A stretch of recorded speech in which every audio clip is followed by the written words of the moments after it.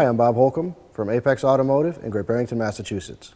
Today we're going to talk about what causes water in the oil and in your exhaust, or antifreeze.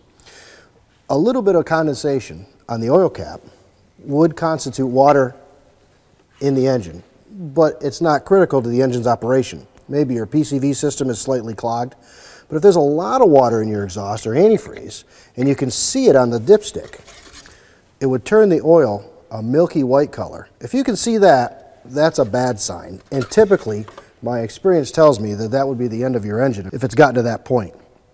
The most common cause is your engine's head gasket. The head gasket separates the upper and lower half of the engine, and it keeps the oil and water from mixing. When the gasket fails, the antifreeze can get into the oiling system, and the oil can get into the antifreeze. When this happens, the indicators are the milky white engine oil, or you'd see oil deposits in your antifreeze. If you see any of these, you should get to a mechanic right away and have them test your system and see if it's done irreversible damage. So what causes water in the oil or the exhaust most commonly is the cylinder head gasket.